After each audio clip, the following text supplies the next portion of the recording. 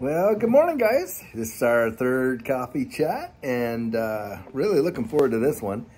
I want to talk about the energy crisis and what's actually going on over there in Germany.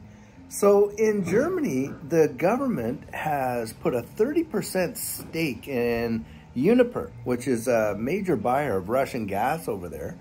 And what they plan on doing now is actually passing a lot of costs onto every gas consumer in Germany. And so Germans are going to be expected to pay a special levy starting in October and going all the way through to September of 2024 on their gas. And I was talking with a guy that I've met over on a Discord there who lives in Germany last night. And anyway, he was sharing with me how Germany got away from a lot of the nuclear power plants and shut down their coal plants and what. And now they're starting to kick everything back up again. And I actually just saw that over there on a news article as well, that they're starting to kick up all these coal-fired plants and oil generating power plants and whatnot. And this is really, really going to impact the German people coming in the fall. And so you kind of think, like, why on earth were all these major Western powers, and guys, Germany is a major industrial power, and why on earth would they not have gone forward with energy independence when they had that capability?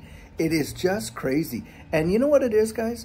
It all comes down to the almighty buck, trying to save a few dollars and this and that, and all they did was breed nothing but insecurity for their own citizens, and now they want their own citizens to pay the piper for their incompetence. It's just crazy.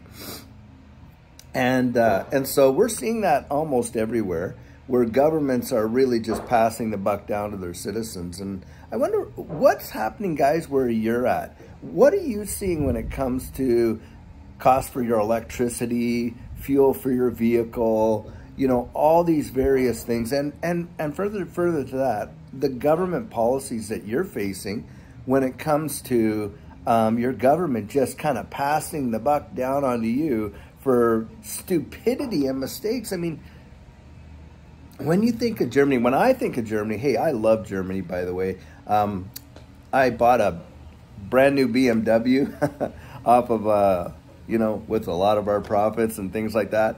And I got mine made, built, and shipped direct from Germany.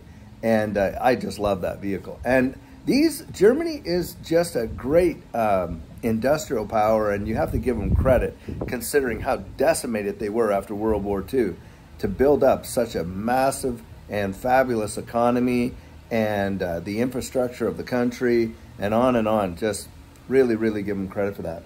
But they've got these governments over there that are just socialist to the core, it seems, investing in all these private companies, not letting the free market reign, and then turning around and making their citizens, you know, choke on the bill. It's just crazy. And quite unfair, at least in my opinion.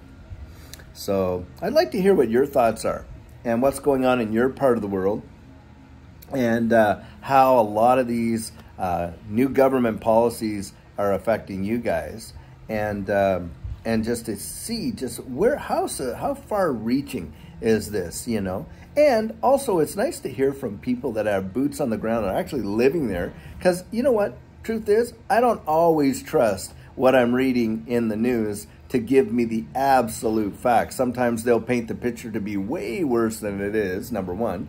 Or number two, if they have an agenda, they'll paint the picture to be a lot rosier than it is. So it's always great to hear from folks on the ground.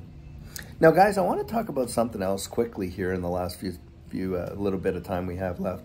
I've been noticing that in my comment section of my videos that people are actually starting to pose as me, putting in phone numbers and pinning things saying, oh, it's me, to, you know, get over there to take you off the site and to go somewhere else. Guys, I will never do that. I will never pin a phone number where you can phone me, or WhatsApp where you can text me. I will never ask you for money. Guarantee that. and I'll never actually try to reach out to you that way. If I make a comment, I'm going to like it, I'm going to heart it, you're going to see my name there, and you're going to see that gray box that says Digital Outlook.